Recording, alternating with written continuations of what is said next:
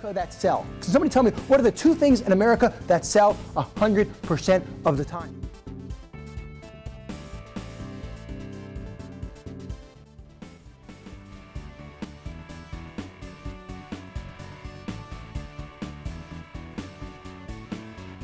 I'll tell you what you're going to find out is that the reason people don't buy insurance is because they don't understand it.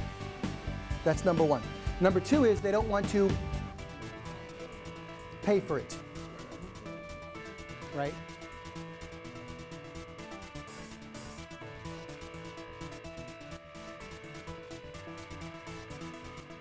Good morning. My name is Marvin Ballou from the Commonwealth of Virginia.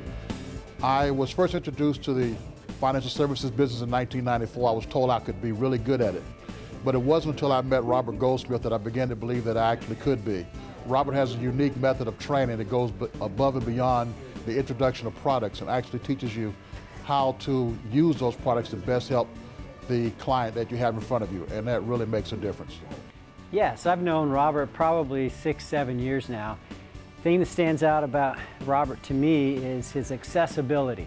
The other thing is his knowledge that he has in working with people, and probably the other thing would be that he really cares for the people he's working with, his clients. It's not about the money he's going to make, it's about what he's going to do for that client. Those are the things I look for in a leader, and I've seen that in Robert, and I would recommend anybody that's looking to get involved in this business to look to Robert for that leadership.